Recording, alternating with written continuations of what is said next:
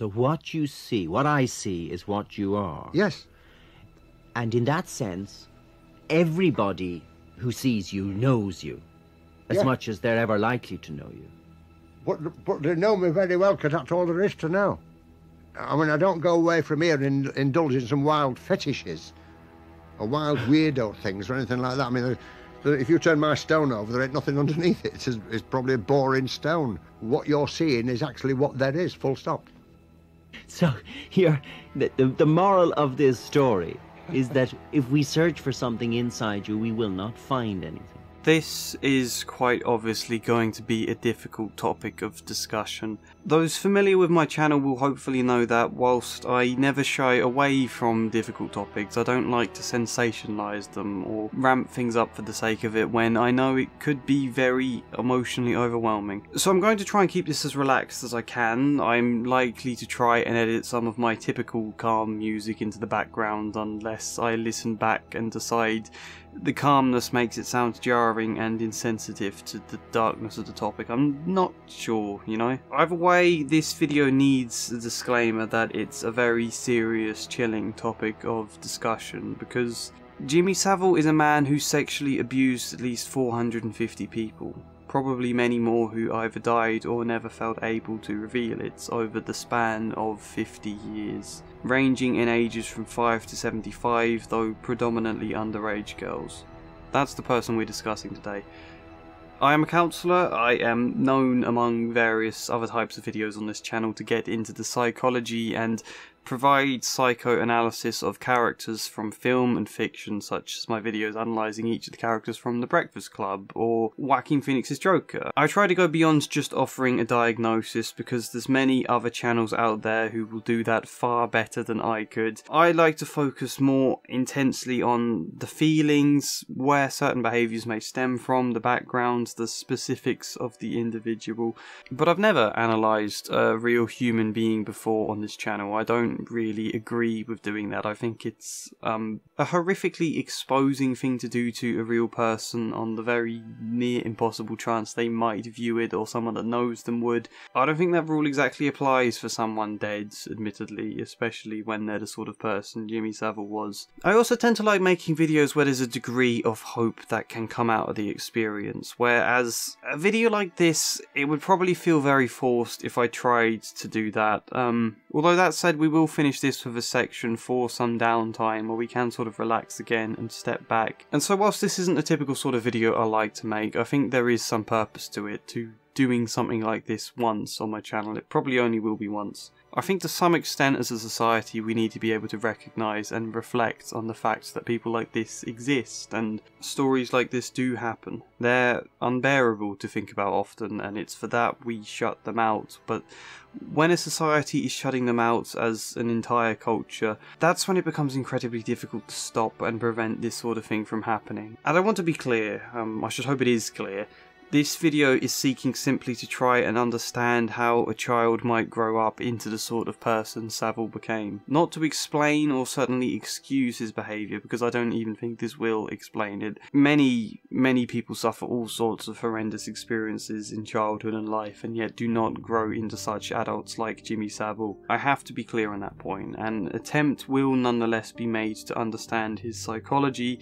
I hope the better we can understand, the better we can process our fears, but also the better we can recognise vulnerable children that might need help and protection, be it people who might need protection from such people as Savile, or children who may be as Savile once was and may need support and intervention in order to stop them ever growing into the sort of people he became. I think this is always going to be an attempt to understand that will fall short, not just because I don't know enough, not just because the information we have about his life is quite limited, but also because joining the dots between his actions and his childhood, whilst it might offer some degree of insight, still doesn't paint a clear picture or help us understand why he became the way he did when so many others with similar experiences did not. So like all my videos, don't take anything as an answer or a clear argument. This is just my attempt to think about and make sense of something, and partly I think it's because there is some purpose to doing this once, partly because I watched the recent Netflix documentary on him and I was disappointed by how little they went into psychology, and actually even with what I've tried to search for online through articles and things, there's very little attempts I can find anywhere to go into his psychology, partly also because he's a part of British culture. I remember all the news stories about him when I was young and the truth revealed. I know my girlfriend's mum worked in a hospital where Jimmy Savile regularly attended. I think all of that kind of stuff makes this more personal somehow, more important for me to try and wrap my head around. So for anyone unaware, I'm not sure how well known this story is outside of the UK. Who is Jimmy Savile?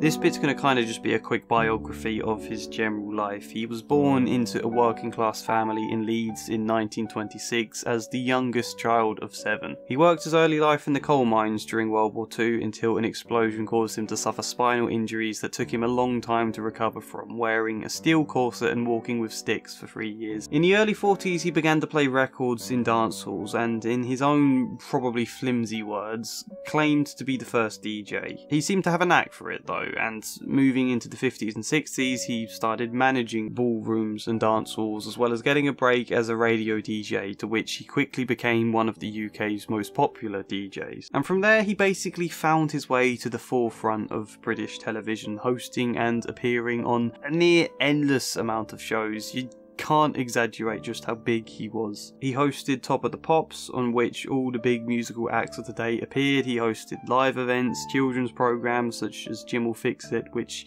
ran for 19 years, of children genuinely writing to the show like a child would to Santa, saying what they wish for, be it to fly, to drive James Bond's car, whatever it might be, in that kind of heartwarming, innocent way that children do, and then Jim and his team finding ways to fix it and make that wish as much a reality as possible. Back then he was a face adored by children across the nation and by parents. It seems he was a genuinely skilled presenter, and I think that, combined with his eccentric nature, possibly even the fact he was northern and had a general presence to him that was very much outside the typical slick, slightly restrained, well-spoken manner of old British television presenters and things.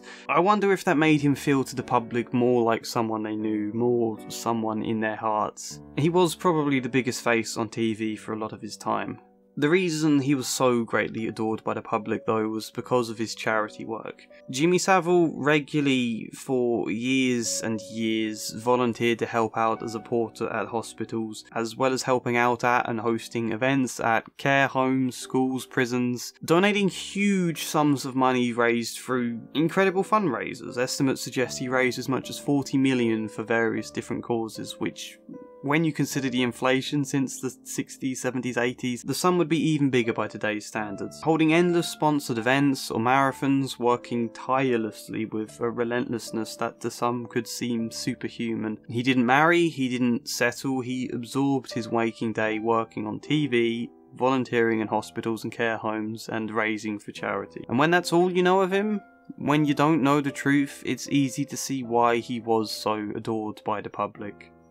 When he died, he was revered as a national treasure. When that's all you know, it seems quite incredible how such a well-known, busy celebrity would find time for years and years, both to help working at hospitals and also to raise so much money. But at the same time, it might baffle you to understand why he was allowed to volunteer in hospitals at all. I think partly that's because this was the 60s, 70s, 80s in particular, and there weren't so many restrictions enforced back then. Partly it's because he was such a well-known, adored figure who appeared to be trying to do good.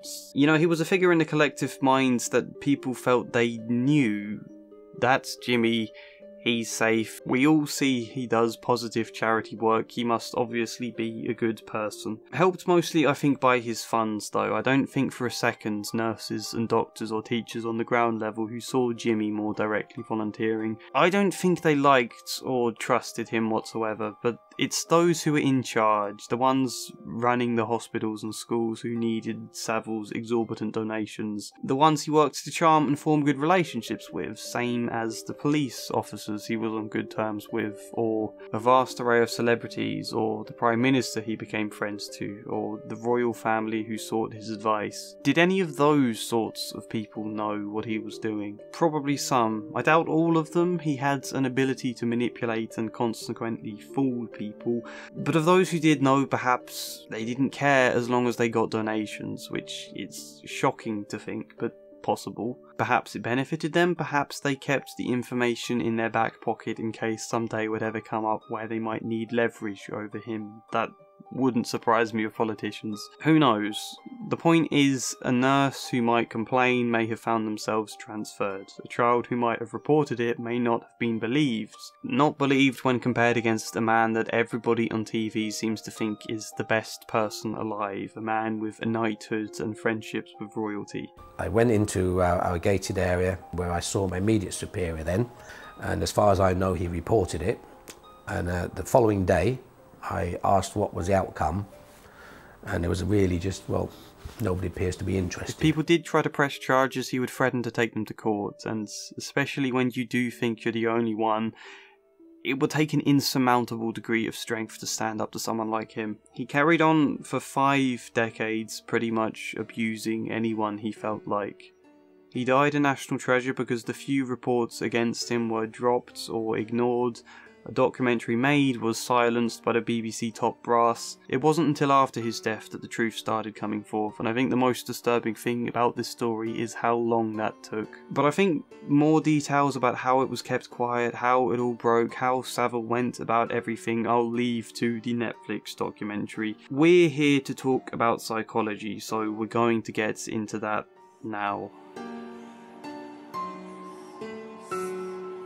I think we'll start with the less overwhelming stuff by talking about his charity work first, because he did take it to unusually large levels. When it comes to volunteering at and visiting hospitals and care homes and schools and everything, we know he's got a clear, conscious reason for wanting to go there. He's given access to vulnerable people that he can take advantage of. I don't think it's a coincidence he picks places where people were physically or mentally ill, or in the case of prisons or schools for children who broke the law, those are people along with the mentally ill that are least likely to be believed. Savile was no doubt logically aware of that, however I don't think that's the entire picture. But starting with the fundraisers and everything, the endless marathons, endless events, why does anyone do such things? For altruistic reasons you'd hope that's part of it, I would doubt that in Savile's case, so why else? There's firstly the argument the documentary was clear to present, which was to feel he'd done some good. There are numerous examples of Savile explaining in interviews that, as a devout Catholic, when he went to the pearly gates he wanted to have a big list of good things he'd done to counteract whatever sins, which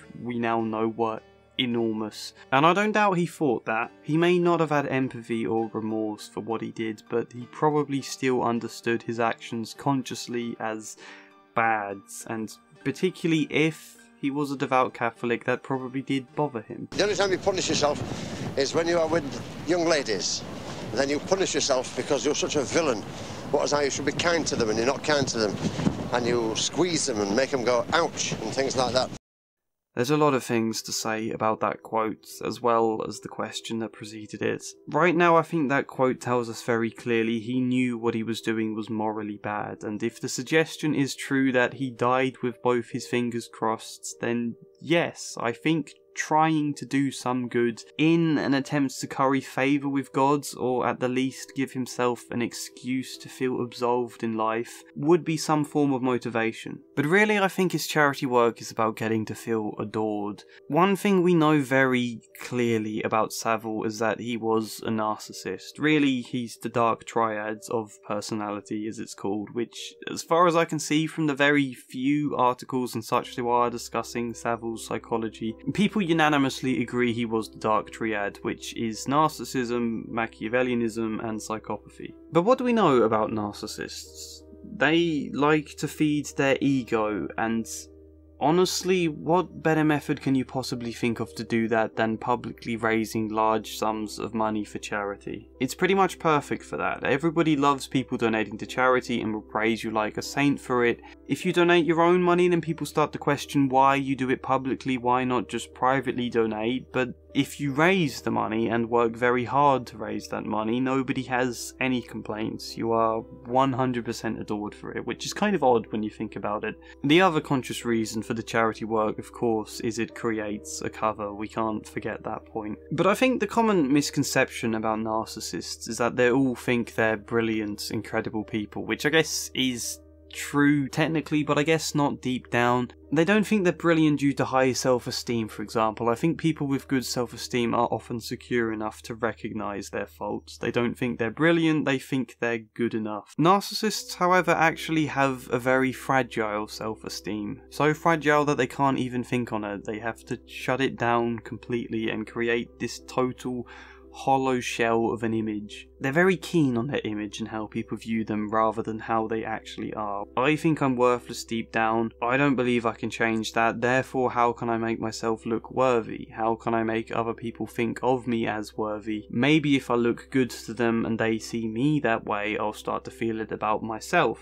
But the thing is, of course, technically it doesn't make them feel any better because the sense of self is shut away too far for anyone's praise or kindness or warmth to really reach it. It just reaches the ego instead, like this outer shell. Years and years ago I wrote this short story about a man who's become the CEO of a company and he wants this bright golden hair to go along with his new title and his new office chair in order that it would make him finally feel like a proper CEO of his company. Only this is a magical golden hair he gets from, I think it was a witch or something, and it grows so fast on his head and the strands grow so strong that he can't cut them, and they all end up growing down his entire body and encasing him in a metal cage. That was kind of a story about narcissism I wrote, based on an old boss in an old job. This isn't the time to discuss that. The point is, because any of the positive experiences that might ordinarily help build a person's self-esteem, because none of that reaches the tightly guarded heart here, it has very little effect. It just becomes evidence to prop up what they feel is a lie. I am amazing, rather than proof to actually go, no, it isn't a lie, you don't have to feel that way. Because of that, because it's just evidence to prop up something, the narcissist is likely to be forever seeking more and more of that evidence, more adoration, more detail to this image they're constructing, more success and fame. You know, in the admittedly not great example that short story was, a narcissist who becomes the CEO of a business might have an image in their head of how CEOs are supposed to look, so they'll do everything they can to try and fit that image, because maybe then they could feel good about themselves. And so here we get Savile chasing more and more success and fame and going to incredibly extreme measures with his charity work to keep that adoration going, stop it from slipping as he fears, stop him from being forgotten.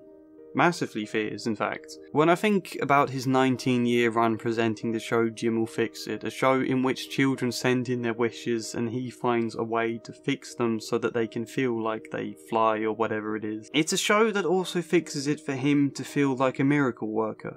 Jimmy Savile was terrified of losing all his adoration, and again he has a very clear, conscious reason to fear that. He was doing horrible, horrible things. However, there have been other people in the world who have done horrible things, but don't fear the loss of adoration to the extreme he did. Savile's often talking about his business as a flash game. That in my line of business that I'd chosen, which was a flash game, a posing game, a candy floss game, a phenomenon. A line of work that can be over in a second, basically. He actually talks here about having a Rolls Royce and how the image of being someone who drives a Rolls Royce helped him. And on the occasion he used to drive down in it, it made a tremendous difference, so I saw that as a tool of the trade. Even when asked if he enjoyed driving Rolls Royces, Savile says he loved it, but not for the sensation of driving the car, but because of that image. Did you enjoy the Rolls Royce? Loved it. You enjoyed sitting in it and driving big posing job. Big posing job. His line of business is a posing game. But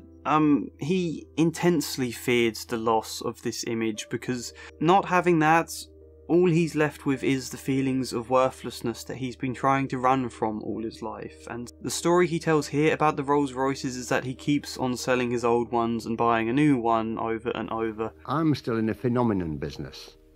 I can go skint in a day. I can be finished like that. I'd much rather go skint with a brand new Rolls Royce in the garage than one that's 8 years old that I love, because I'll get more for it. So there's a terribly strange and meticulous care to make sure that the car he's always driving is a new one in perfect condition that could always be sold for a lot in the instance he loses everything and has nothing left but the car. In many ways that is kind of logical, and as I say, he has a very clear reason to fear losing everything, but the intensity of that fear to be constantly committing to something like this, especially for a man who had no remorse or guilt for his actions, I think that tells you his fear is a deeper, more internal one than just one based on his actions. Which brings us back to the quote earlier and the question I mentioned that preceded it. Always doing something physical like cycling or wrestling or something like that. Are you in some way trying to punish yourself? I think that is a very, very insightful question for a reporter to ask.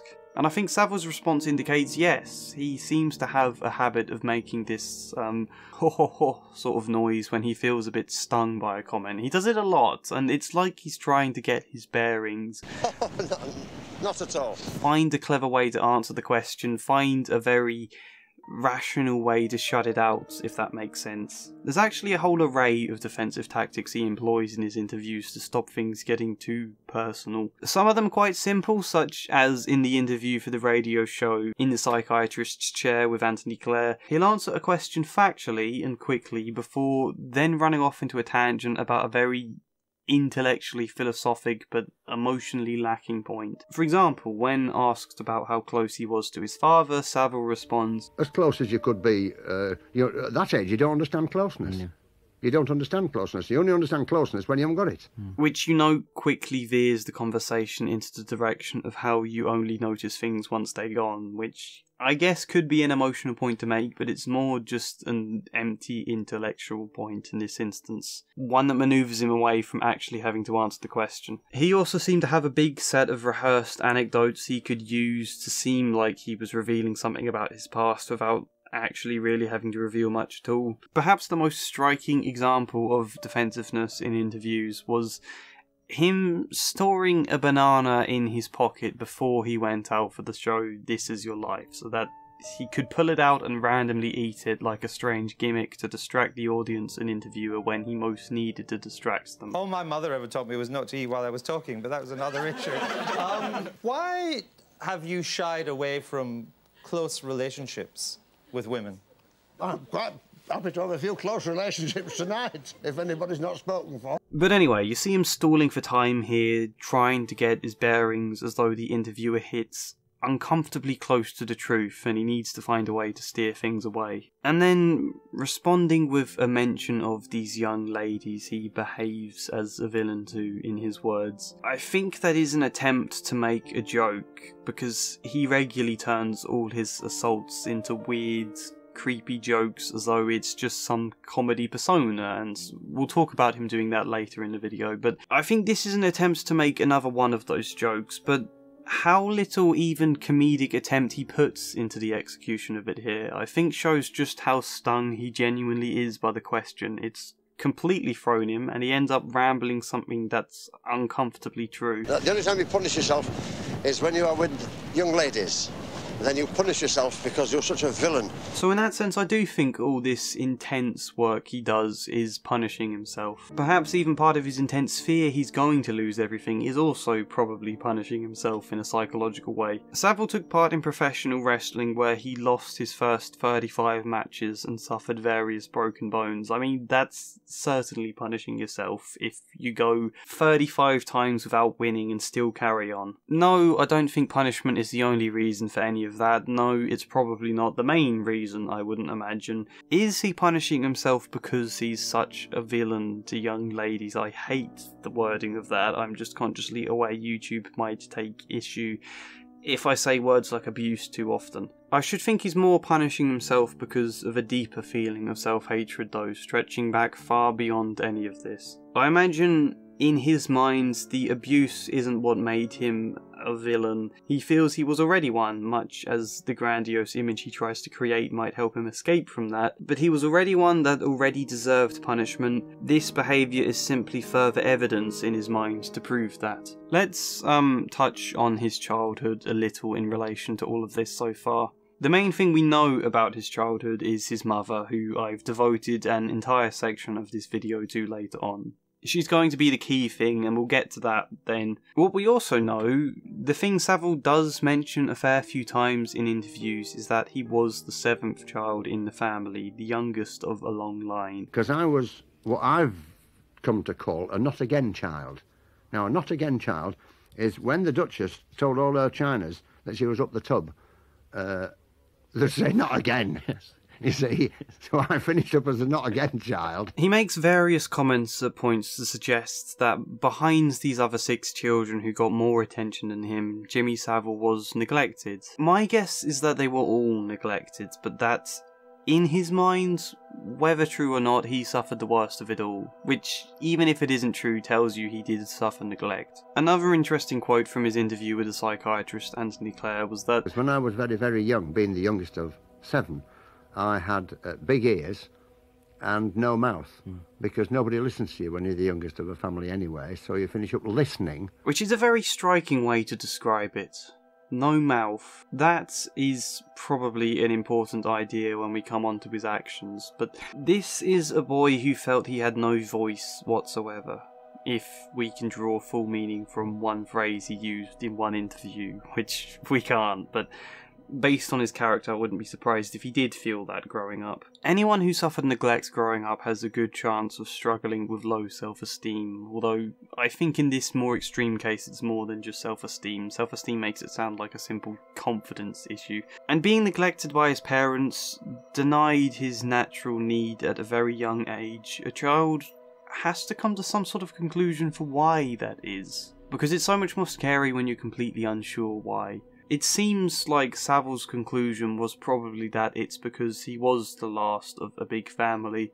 All my siblings are bigger and better than me, therefore they got the attention. And then the child might wonder, how can I get some attention then? My siblings are all clearly bigger and better than me, so I can't win there.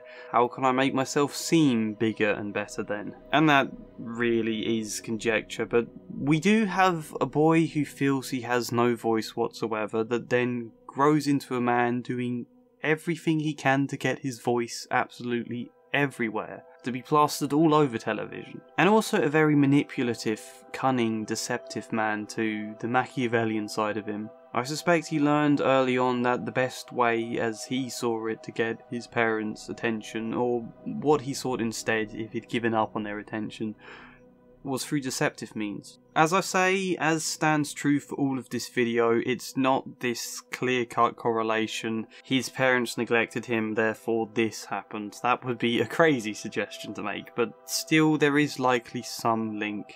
Although we do need to discuss further factors. What's the thing that really stands out for Jimmy Savile, the brand, also? The thing that made people remember him on television? Is it anything to do with his personality? No, it's that he had zany hair and glasses and clothes. That's what he decided would make him the most interesting, not who he is as a person, but this image. We're going to talk about death now though, which is where I think we start to get into things a little deeper. I was trying to look at the timeline of Jimmy Savile's life to pinpoint if there were any major events around the time he first started, and it's very hard to do so because for any victim to come forwards, especially 70 odd years ago, is a near insurmountable task. Mostly, apart from a few small reports, his victims only came forwards after his death once a documentary was released in 2011, but there could have been countless victims who either still weren't able to say what happened to them, or had died before 2011 in that stretch of 50 or 60 years. What that means is the first reported incident we know of was in 1955. They might have been earlier, they might not have been, we don't know. Savile's father died 2 years prior to that in April 1953. Is there a connection? we'll never know, so it's better to conclude no rather than yes, but there's that for you anyway. That was as far as my attempts to pinpoint major life events got. There was a phrase used of Jimmy Savile in one of the articles I was reading for background information. Savile's long and sinister fixation with death. Now, I can't say from what I've watched of Savile's interviews and things in the documentary and stuff that he did say a great deal about death. However, it's probably safe to assume this journalist knows more than me, and we can build on the idea with a fair degree of evidence. His ever-looming fear about losing everything. On a more unconscious level, that could most certainly be linked to a fear of death, his need for fame and the lasting image. His fairly regular talk about having a list of good deeds to show God when he goes to heaven. You might even very loosely wonder if his devout Catholicism was influenced by a fixation with death and a desire to make sense of it. That is just very loose wondering though. He was raised Catholic after all, and when his mother was passionately Catholic and he ever keen to please her, I suspect that's a factor there. But what we do know in terms of Savile's relation to death are three key things. One is that he spent a huge deal of time as a child wandering about the wards and corridors of St. Joseph's Home for the Aged. Second,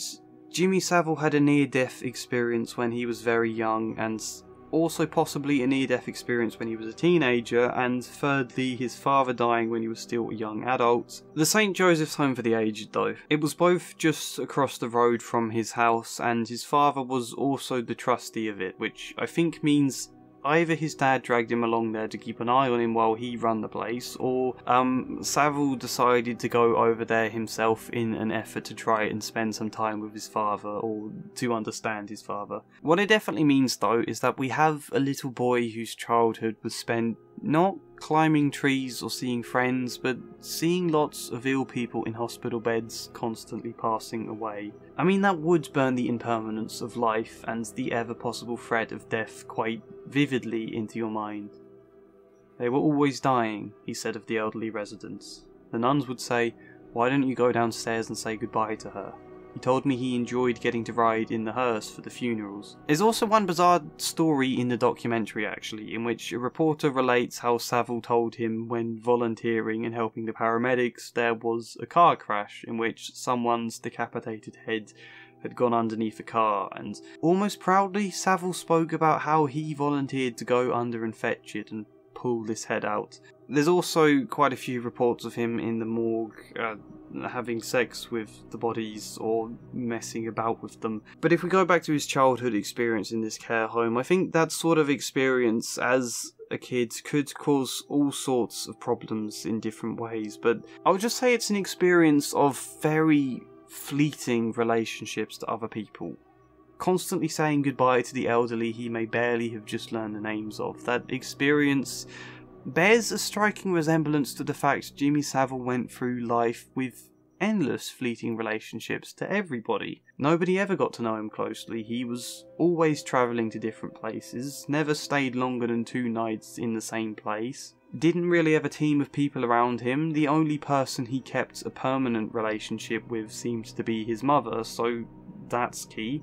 The other thing is, from what it sounds like, this care home robbed him of his childhood in a literal sense, as well I think as psychologically. Robbed of the youthful carefree innocence children tend to have, where experiences of death aren't something they consciously tend to have at the forefront of their minds. You know, ordinary children, whilst they obviously know what death is, hope to be lucky enough not to have to think particularly deeply about it, or if they do, it's hopefully in singular experiences like pets or a relative dying, and you have people's support to help you slowly work through that experience. Being surrounded by death though, and even more simply being surrounded by old people, not children your own age to muck about with. Obviously you went to school, it would be interesting to know more about that, but I wonder if you could even go further and say, along with the abusive treatment his mother definitely gave him, which we'll get to, did he have a very stunted emotional development, never really getting the childhood we all need to develop healthily? I don't know, perhaps. But if you do think about him as someone robbed of his childhood, I suppose it's then not really surprising that he says with such conviction that he hated children. Hate him? Really, seriously? Which, you know, is a striking thing for someone perhaps most famous for a long-running children's programme, to admit in a public interview. That quote makes me wonder if he saw in other children something he never had himself, which perhaps is youth, depending on how he'd emotionally interpret youth, and innocence often being quite an illusory thing projected onto children, which I imagine would be part of it. At least the innocence of not knowing about death, not having that at the forefront of your mind, being far less pressed by that suffocating fear as Savile may have been. As horrible as this is to consider, and I don't like to say this kind of thing when I might be completely wrong, but in light of all that, if there's one thing Jimmy Savile did to his predominantly underage victims, it's rob them of their innocence.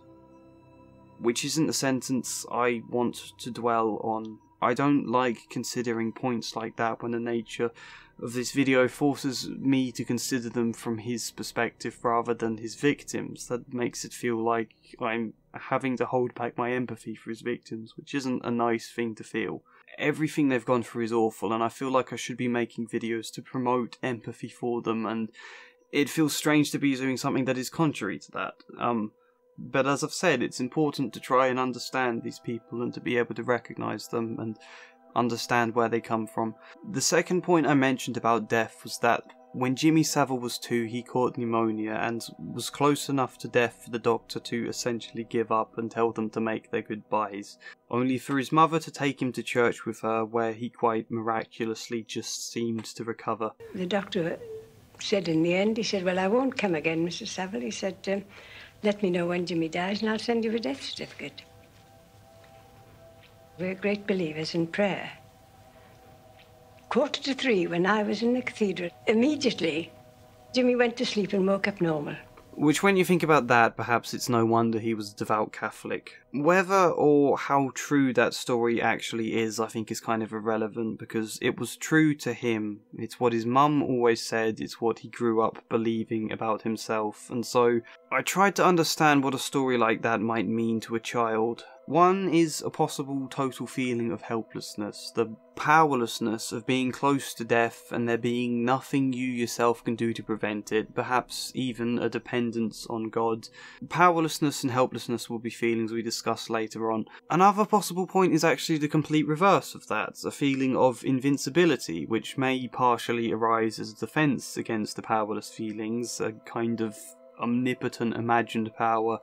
I couldn't be killed, I am unstoppable, which may also then link to the teenage Savile working in the mines and being hit with an explosion bad enough to require 3 years of recovery, yet still did not kill him or permanently injure him. Does he come out of all of that with a belief of invincibility? Can we even perhaps link that to the many assaults in public places and how he even regularly joked or made comments hinting at his assaults in interviews? A total brazen taunt of invincibility, which makes it even more awful to consider that he did get away with all of this. You don't do that if you don't feel invincible, I don't think, or perhaps most fittingly if you don't feel the need to feel invincible. We'll discuss Savile's need to feel powerful soon, which of course links to the need to feel adored and successful as well. So I guess the need to feel invincible as a defence, maybe against this intense fear of losing everything and possibly of death. To grow up watching countless people die while surviving your own near-death experience could tell you, I am invincible where they were not, or it could say, I am under massive threat of the same thing happening to me, I've barely escaped it. Doing everything I can to make myself feel invincible will spare me feeling so threatened in the future. And the third thing I mentioned was his father's death, but Jimmy Savile gives us next to no information about his dad whatsoever, which definitely tells you there's something there he doesn't want to think about, and you can speculate what that might be, but with next to no evidence it's impossible to really say. Some of you may have noticed the obvious link between Savile spending his childhood wandering round a care home and Savile spending his adulthood volunteering at hospitals and care homes. As I said, it wasn't just a sinister, rational reason he spent so much time in those places as an adult. It's also what he's familiar with, and if there was any part of him attempting to replicate his dad's role in that care home, then it was probably also that. In fact, we know at least 2 of Savile's siblings also worked in hospitals at points, at least one, if not both of which, also carried out sexual harassment or assault. Which is a startling fact to discover. Johnny Savile was fired from working in a hospital for gross misconduct against a nurse. Vince Savile volunteered in a children's ward, and of a man who knew him well reported Vince had a coterie of teenage girls, some of whom stayed at his house and ran errands for him. I can't believe the documentary made no mention of this, and I can't believe how, of the few articles I have read about Jimmy Savile, so many of them discuss the importance of him being the 7th child as a dominant factor in how he became the man he was, but if his older siblings show at least some similarity to their brother, then that can't be the dominant factor. So what might be the dominant factor? Let's talk about his mother.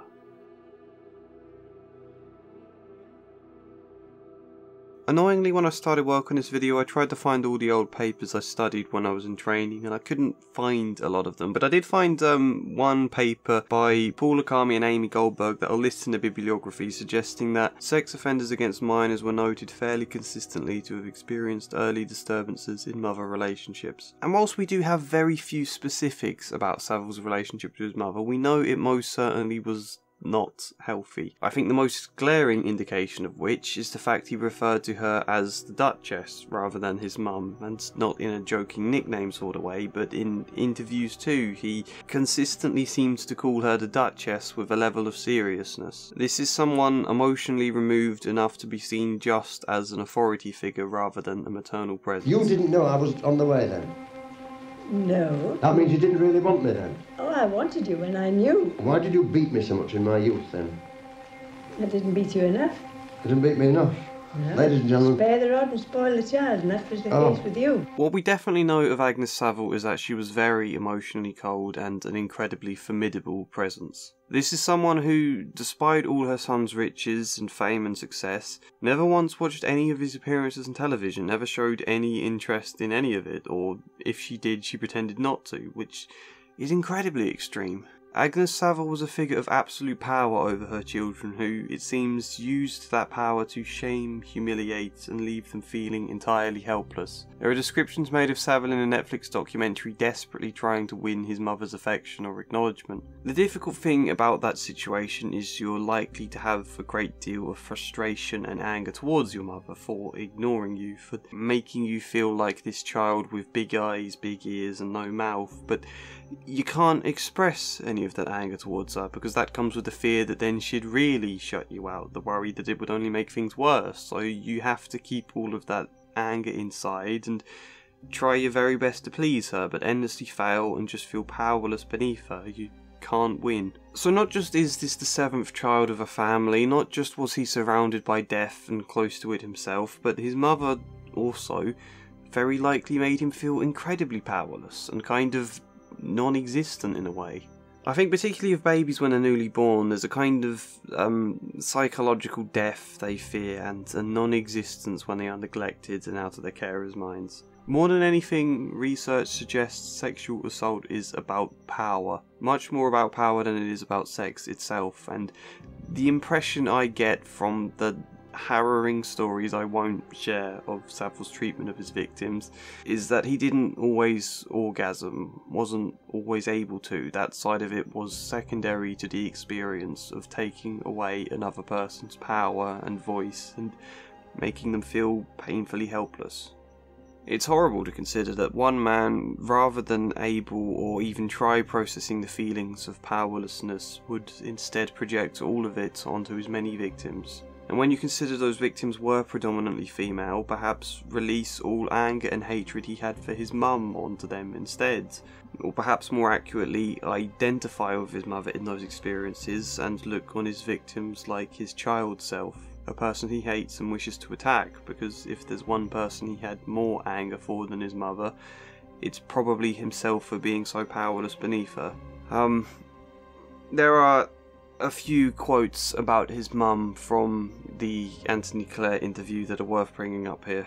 When I came into a few quid and I suddenly realised that I could actually have a better time teaming her about with me than I could teaming a girl about with me. As against the Duchess brought me up for the first part of my life, and I brought up her up for the second part of her life. You said the 5 days that you spent with her after she was dead were the happiest days of your life. Once upon a time, I had to share her with a lot of people. We had marvellous times, but when she was dead, she was all mine, for me.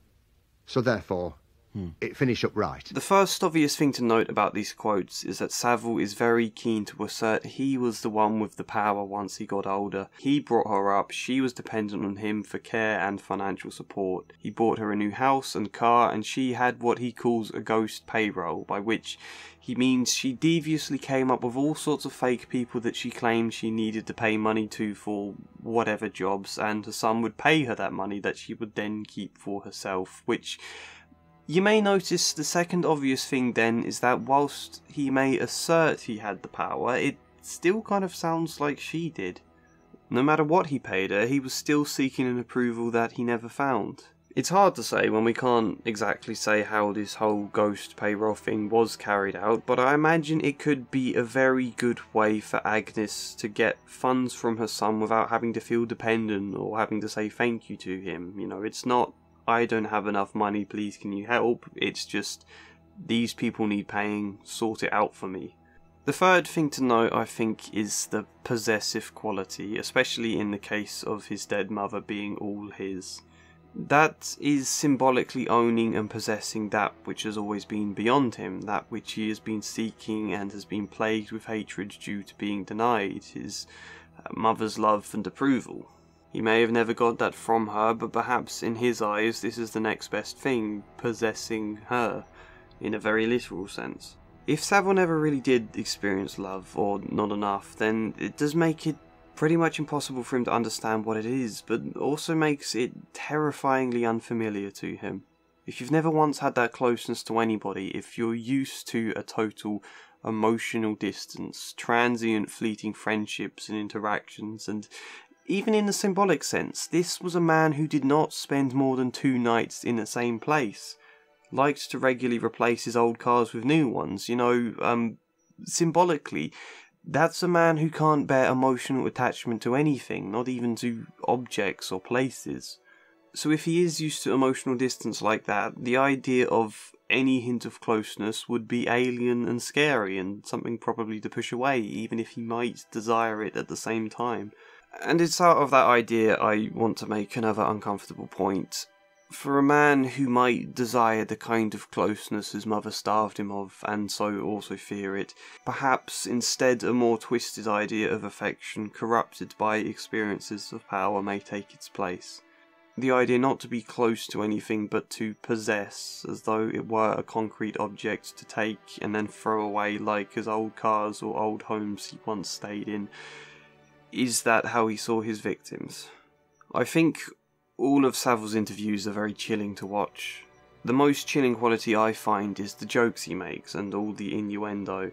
I don't think I need to play it. I think it's enough for me to say he's near constantly making jokes about himself as someone who always is having flings with women, that he does sometimes just make sound like he's a desirable man who flirts constantly, and I guess it kind of draws on the sort of comedy persona Pepe Le Pew was back in the day. A character we obviously take issue with now for very clear reasons, but I think back then that was a kind of thing that was accepted and found funny. But so at times he leans into this idea of being a desirable man who flirts consensually and has lots of women coming to him and things, and at other times he leans further into this supposedly comedic persona that he's a creep. You used to be a wrestler, didn't you? Is that right? I still am. Oh, yeah. I'm feared in every girls' school in this country. And all the presenters laugh, because they don't take it seriously. I guess that's what's so disturbingly clever about it. By playing off his sinister side like it is just some comedy persona, people become inclined to take the serious allegations less seriously. They just see it as part of this persona. And more so, I guess, they laugh in the interviews and on TV and things because it's their job to try and make the TV look as light-hearted and fun as possible. And yeah, perhaps also because that kind of innuendo and that kind of humour was more common back then, who knows. The point is, there are examples of him not just making jokes, but also creepily leering and attempting to flirt with the female presenters live on TV. You know, all this schmooze in the early morning, it's really, I'm unused to it. Need lots of schmooze. Pulse rate is rising. Train with girls. I'm afraid so, yes. They're faster than me, so they run in front of me, so therefore the pain is intense, but the view is magnificent. In the case of that point, there is an attempt in it, I think. Savile trying to feel like he is someone desirable, someone that other people would want, like he can successfully flirt with women.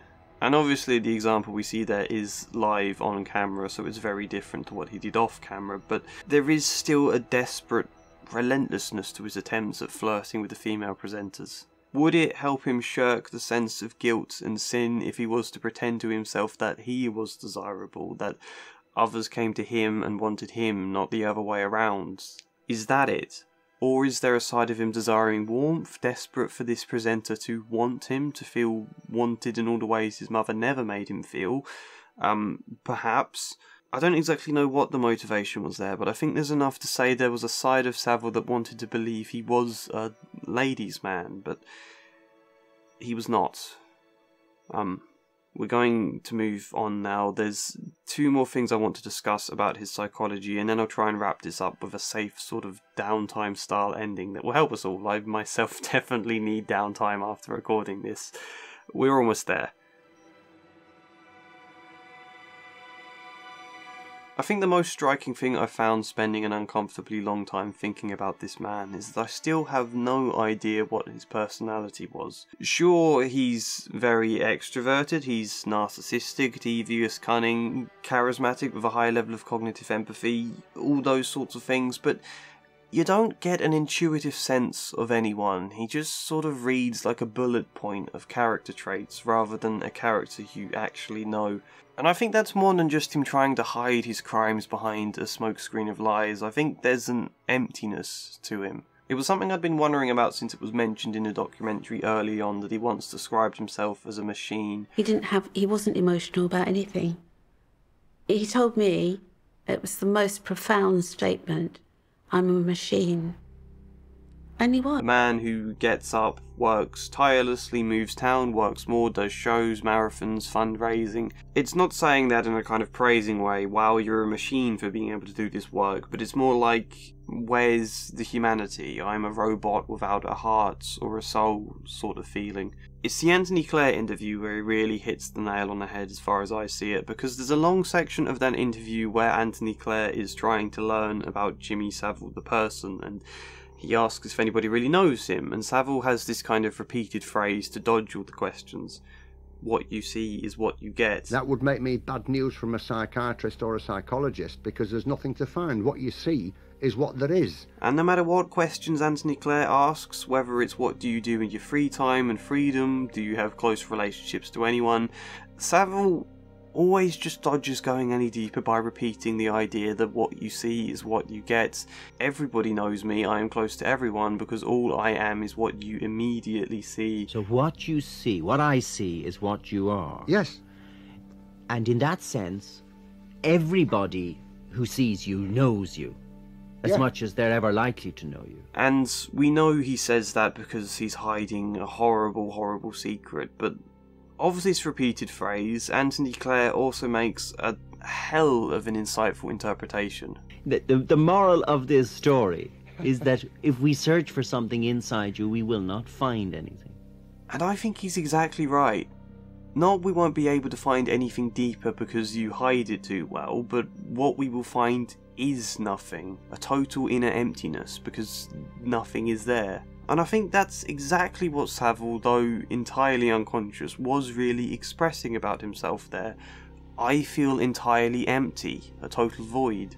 Perhaps it's no wonder in that sense that nobody gets to know him, nobody gets the sense of a real him. No wonder he describes himself as a machine, no wonder he's so intensely obsessed with image. he doesn't feel there's any more substance to himself, which I actually think kind of makes him feel more frightening. A man like a hollow shell who feels he needs to create an image to make up for the total void behind it. And when there are many journalists and interviewers who spend time with Savile trying to understand him, such as Louis Theroux most famously did, he sensed there was something dark to Savile, something off about the man, but he never got to the truth despite spending all this time with him, never figured it out, which I think this is a strong part of why you don't get any intuitive or emotional sense of a real person underneath so much as a total void. And I think that makes it harder to grasp at anything tangible and conscious when you do have a palpable feeling that you're staring into an abyss. I could be completely wrong because I never met him, I can't pick up any form of transference or counter-transference, but I get the feeling if there's one thing Savile is projecting onto the interviewers he encounters, it's a strong feeling he had of inner emptiness. The fact nobody can find anything concrete to him inside, perhaps that's the point. And I can try and grapple with some conjecture about where this comes from. I have this picture in my mind of a man lacking a psychic skin, as the phrase is, denied parental figures that could help him develop a capacity to contain his emotions and process his feelings within. We need to be able to contain feelings, not just to be able to make sense of them, but there is a visual image of yourself like a safe container, a solid box that can hold on to these feelings and ideas within you, and internal world that has this layer of psychic skin to protect it from the external world, you know, your border, boundary, a sense of self where you begin and where the world around you begins.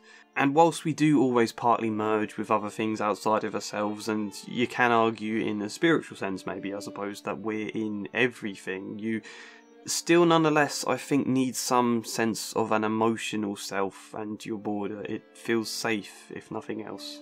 Lacking a psychic skin, you'd be a bit like a leaky container. One with holes that tries to hold everything in, but it spills away constantly and you just feel like you're falling apart. Nothing to hold that emotional self together. Which would be frightening, and perhaps adds to why Savile might have been so fixated and frightened of death, because feeling like this leaky container himself, there could be an ever-present fear of psychological death. Unable to contain anything inside, Savile becomes no one in his own mind, non-existent, this empty machine, image without substance. I think that's kind of how I'm viewing things at the moment, which is difficult for me to discuss because this is a person so far outside my specialist area, and it would be nice if anyone was able to comment more and let me know if I'm running somewhere along the right line here or not. I don't know. There is a quote from Dr. Faisal actually in a Channel 4 article saying, Savile's offending does not appear to be motivated solely by sexual urges, but rather by a lack of boundaries, both internal and external. Unfortunately, there's not much more Dr. Faisal says in that article, and I can't find any mention of it anywhere else, but I think, whilst I haven't entirely wrapped my head around the point, this is what I'm driving at. A lack of internal and external boundaries, a leaky psychic container that then bleeds out into everything else. No rigidity, no structure and stability and constant to any of his life, just new home after new home, new cars, new objects, nothing but his image and his impulses.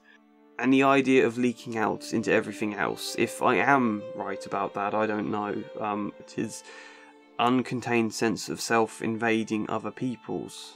Lacking a feel of his own borders and boundaries to defend and contain himself, he invades other people's, leaves them feeling lacking in boundaries and horribly defenceless. That's as far as I'm going to go with that point, but I suppose it does link to a quick point I want to discuss next.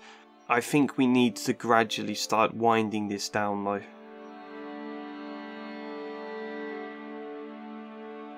It isn't just inner psychological boundaries that I think Savile was lacking.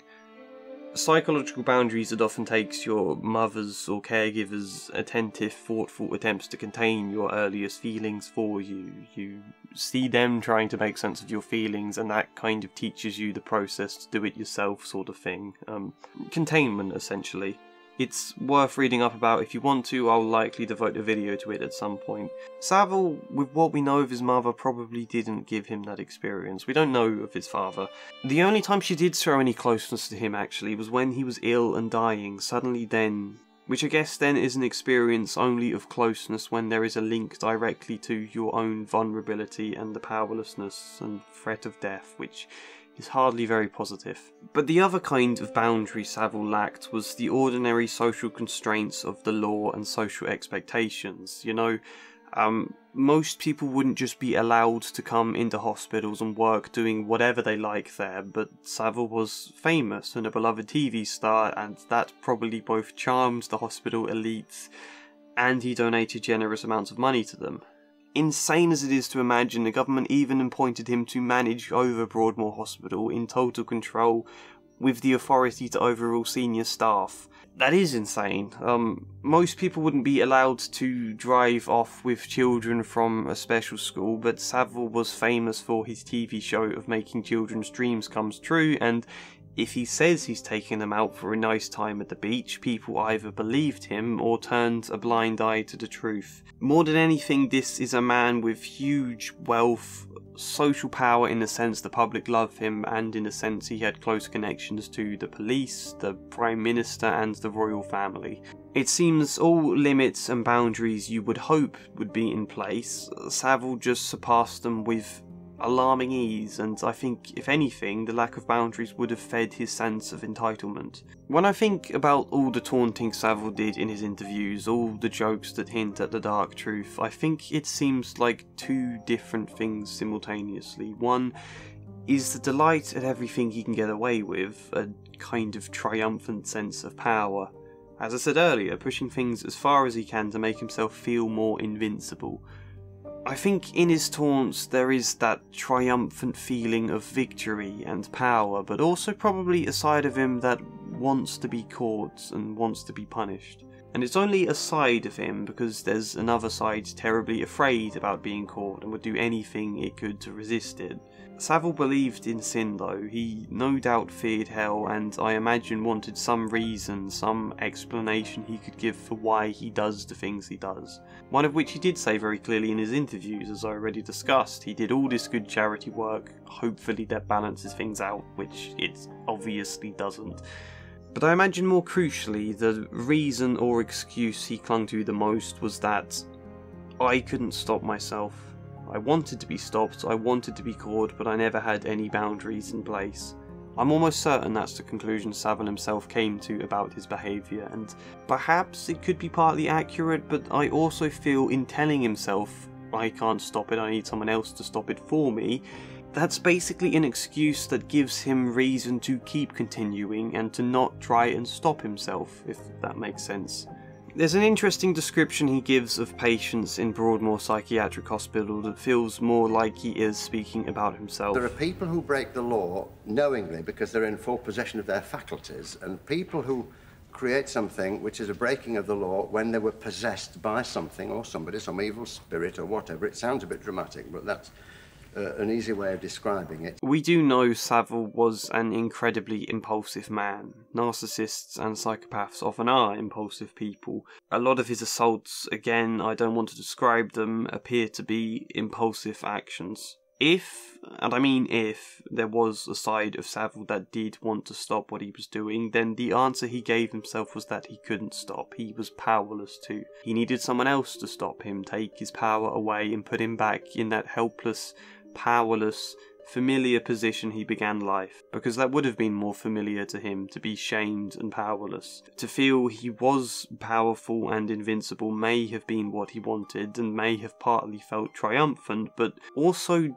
dizzyingly uncertain and scary, I'd suspect. Like standing atop a gigantic tower with a stormy wind all around you, making it feel dangerously easy to fall.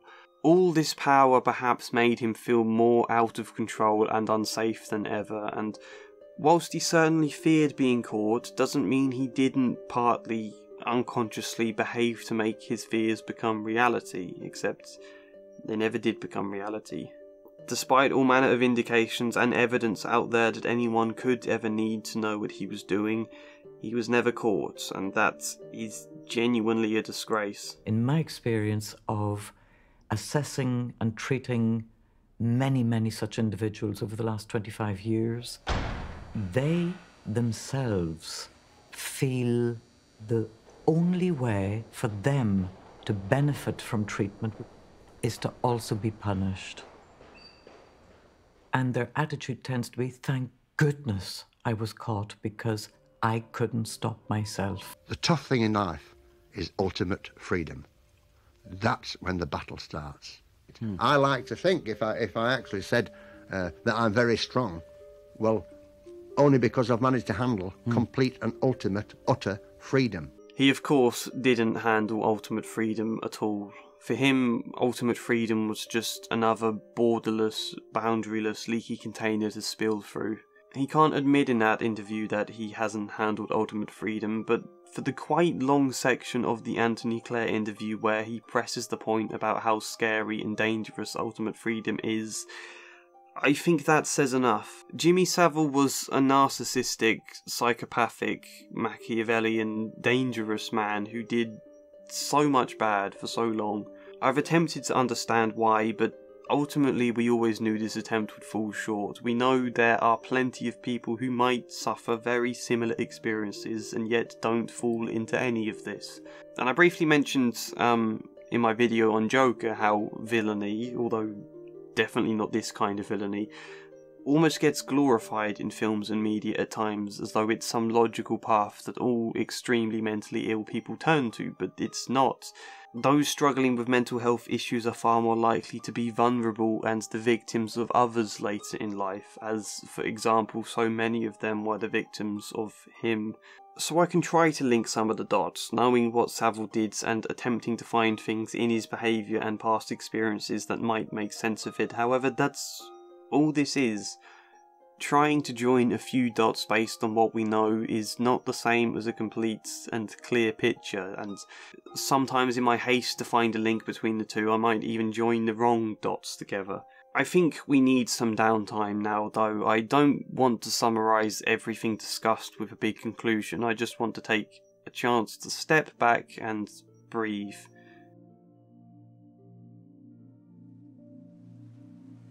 So this has all been incredibly uncomfortable and possibly overwhelming. I hope you've all been able to manage this through to the end, but I do not blame you if you haven't. It might be worth stopping for a second to reflect on how you feel, note any sensations, because I can vividly remember when we first had seminars to do with sexual abuse in my training, how my stomach felt in knots at certain points. We have been thinking about the things ordinarily so unbearable that society shuts it out, and that is not an easy thing to be able to do. You know, I told my dad I was making a video about Jimmy Savile, and he told me, "Are you sure that's going to be very controversial? Nobody ever talks about him." And nobody wants to. Of course they don't want to. There's a side of British culture, I think, that prefers to pretend he just never happened, but that doesn't erase the experiences of those he abused, and it doesn't mean such people stop existing in the world. I think part of preventing such atrocities requires us to at least partly recognise them. I may be wrong here, because I wasn't born back then, but as far as I understand, this sort of thing wasn't exactly taken seriously in the 70s or 80s or whatever. Not in the public conscious. It was all just a cartoonish image of weird, bearded people with glasses and long trench coats, at most viewed like this one dirty old man at the bottom of the street that everybody knows to avoid sort of thing, an image to half joke about. I think the idea then of a beloved celebrity abusing hundreds and hundreds of people in places that are public or supposed to be safe and as part of a probably bigger institution, that is just not something to ever cross people's minds back then. It's entirely natural we don't like to think about any of this, because it's a real painful darkness you can feel in the pit of your stomach, but the worst thing of all, I think, would be to be in a state of denial about it.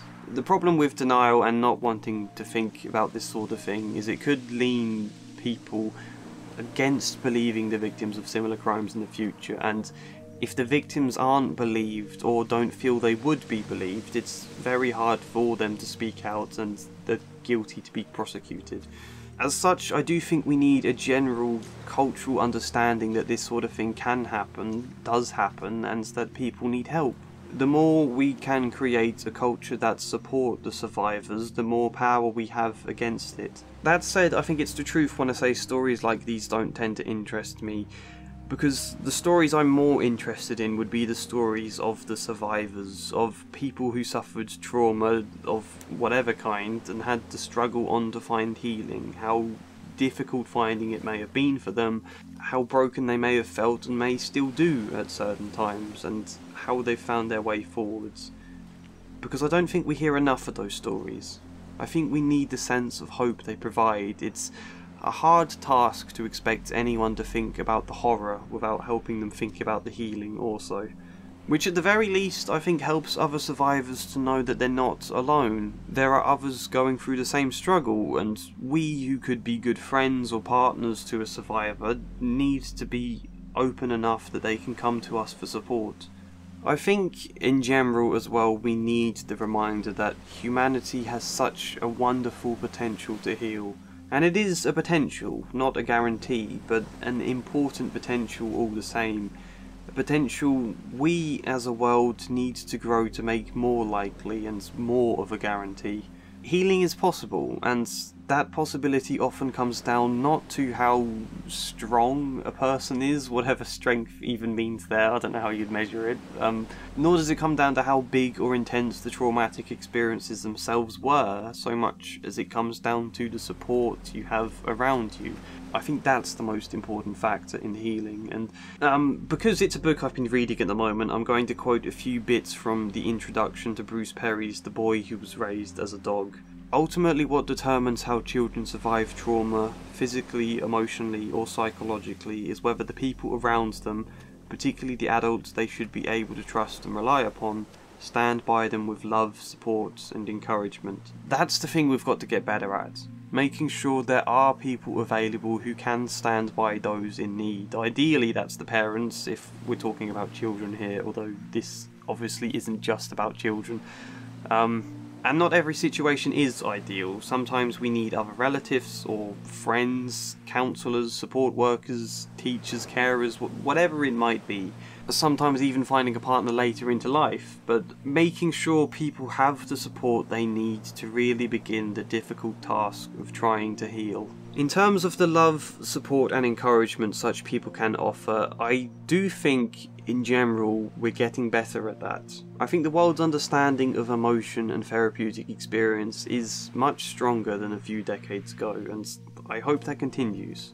Even things like ordinary people understanding anxiety and depression and trauma much better. There's still a long way to go obviously, but there's definitely been a lot of progress there. A lot of that I think comes down to the public being able to think about the difficult things rather than just shut them out in denial, but how to healthily support someone, how to manage the difficult conversations, how to give people the best possible environment. All those sorts of things are important things people are learning more about, and I don't just mean logically seeking knowledge and advice, but hopefully a strengthened intuitive sense for how best to support a certain person in specific moments. Whilst it is very easy to feel bleak about the direction the world is going at the moment, I think this is one clear aspect where there has been solid, consistent progress over the years. We're consistently getting better not just in the quality of therapy, but in society's general therapeutic understanding. So to quote Bruce Perry again, our work brings us into people's lives when they are most desperate, alone, sad, afraid and wounded, but for the most part the stories you'll read here are success stories. Stories of hope, survival, triumph. Surprisingly, it is often when wandering through the emotional carnage left by the worst of humankind that we find the best of humanity as well. And that is me talking about the survivors. It's important I said something about the survivors because so much of this video has been from Savile's perspective, and I don't like how ignored that makes them feel in the course of this video. I know that's not what this video is for, but it still makes me feel uneasy. Sexual abuse is an awful experience that a lot of the world is still in a shameful state of denial about, but I think things are improving there. People are becoming more understanding, as they very much need to be, and if that continues, I hope in another 10-20 years or so we'll have made real progress there. But we do also have to wonder about people like Savile. We have a long way to go in order to prevent people of power being free to get away with such horrors, secret from society. We know that from fairly recent news with other examples. I think stories are covered up a little less than they once were. I hope that's some kind of progress, that we at least actually hear a few of the allegations. That is still very minimal progress though, and not enough. But to think about Savile as a child, I might not be able to say what turned him from a vulnerable boy into what he became. However, with enough progress done by people who are specialists, with enough growth in effective treatments, can such people be helped before they ever grow into such dangerous and dark adults? Yes. Can it be prevented? Yes. I think it already probably can be, but if progress continues, hopefully that prevention becomes more effective and society gets better at spotting who needs it and spotting it quickly. A lot of which I think does come down to things not being covered up, survivors being helped to find the courage they need to speak out, and a community or social systems more adept at spotting abuse and trauma and having the ability and funds to do something about it. And this is something else I like that I see firsthand in my job. Teachers being given training to understand trauma better and to try to spot it. I think we're seeing the beginnings of that sort of thing developing, at least where I am in the world. Making this now, I realise that I don't have any videos on my channel about survivors of sexual abuse and their struggle to find healing. I think that feels like something I need to address now. However, I do have plenty of stories about people finding healing from other situations though. I mostly talk about films I'm passionate about and the psychology and emotion within those films, and I think 9 times out of 10, whether the films be comedy or serious or whatever genre, they are stories in part about healing. That is what I'm most passionate about. But if you want something deeply life-affirming and hopeful and accurate, then I'm going to finish by recommending my Satie series. A set of videos I'm making based on a fictional case study written by a real clinical psychologist based on real experiences. A story that is incredibly moving and quite painful in its beginning, but ultimately a very triumphant, sweet and heartwarming story. The story of a little girl named Katie and how she found her healing. Beyond that, feel free to comment your thoughts, hopefully respectfully. I don't normally mention being respectful at the end of my videos, but I've been told making this one I should be careful about the comments. And I guess in that sense actually be aware it's possible YouTube's automatic system may remove some comments the way it's entirely possible YouTube may flag this entire video. We all know what YouTube is like about sensitive topics of discussion or using certain words too often, such as words that rhyme with grape. So be aware of that, but all the same this video needs to be a discussion with you. Share your thoughts, your opinions, what I got wrong or missed, what you feel about this massive topic, how you're feeling now. Like the video if you appreciate it though, subscribe if you want hopefully less dark, more life-affirming videos in the future. Check out the analyses I've done on other characters from films or on my Satie series. Support me on Patreon if you want to help keep this channel going, but otherwise, hopefully see you next time. And as ever, a special thank you goes to Janice McMahon, Luke Hoare, Chichu Kaber, Michael Gallagher, InSquares, Dustin Paulson, Samara Salsi, Sharikoff14, Joshua C. Follier and Jab Gramwell. Thank you.